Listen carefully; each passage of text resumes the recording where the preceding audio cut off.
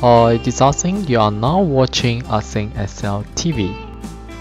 Today, we would like to share how to change shapes color on cell value change. Firstly, let's rename all the names of the shapes according to what we label here. To do so, click on the shape, go to the name box, click it, and now type according to what we label. For this case, we should have A. Type E, press enter, proceed to the second shape, click on the name box, rename it, and press enter. However, sometimes when we want to change the name, it seems like impossible. As for this case, when I rename as C, unfortunately, Excel go to column C instead of changing the name. For this case, we can go to shape format, click on selection pane. Let's rename it here. Select the respective shape, change it, and press enter. Repeat the same for the rest of the shapes. After we have done changing the name, let's select one of the shapes and press Ctrl A, right click, and group them. This is to allow us to move all the shapes at the same time. And now let's go to the developer tab, click on Visual Basic to write the code. We should write the code in this sheet, that is sheet 1. From the list of objects, select worksheet. Instead of using selection change procedure, let's change to change procedure. Delete the unwanted procedure if needed. In this change procedure, we could make use of for loop to run through all the shapes that we have. I'm going to use a dummy eye starting from 2 and up to row 5 for this case. If you want to use fixed color, we could use select case. By referring to the data that we have, that is on this sheet, which is this worksheet, I'm going to make use of me followed by dot cells to refer to the cells that we need. Since we have to run through all the selected rows, let's make use of the dummy eye, and the data are presented under column B with column index of 2. Let's fix it, closing parenthesis, and now let's assign the case. If the case is, for example, less than 2500, and now let's assign the color that we want. I'm going to call the shape first, which is mean, followed by dot shapes dot range, opening parenthesis, and now it's the time for us to call the name of the shape. To do so, we need array, opening parenthesis. The name is placed under different rows of column A. Therefore, we should run through it. Let's make use of cells, opening parenthesis. To run through each row, make use of the dummy that we created, that is I, comma, since it's always under column A, thus we should have a column index of 1. Closing parenthesis to end cells, closing parenthesis to end array, closing parenthesis to end range. And now let's call the fill property followed by dot for color. And I'm going to make use of the RGB, and we set equal to RGB opening parenthesis. Let's assign the color that we want. For example, I want it to be red in color, so I should put 255 for the red component, comma, 0 for the green component, comma, 0 for the blue component. If we have no idea how should we assign a number for each color component, let's go to home. In the font group, click on the drop down of fill color, click on more colors, pick any desired color, and go to custom and bring all these numbers to the VBA editor. After assigning the numbers, let's proceed to the second case. For this case, I will have case is less than 4000, for example. And now let's assign the color. I'm going to copy this line and paste it here. What we have to do is change the color component accordingly. This time, I would like to have green color, so let's change the green component to 255. If we have more cases, let's proceed to the next case. We should always bear in mind that when we set this condition based on less than cases, the number should be getting bigger and bigger. On the other hand, if you are using more than cases, the number should be getting smaller and smaller. In addition, if this is the last case, we could set it as case else, and now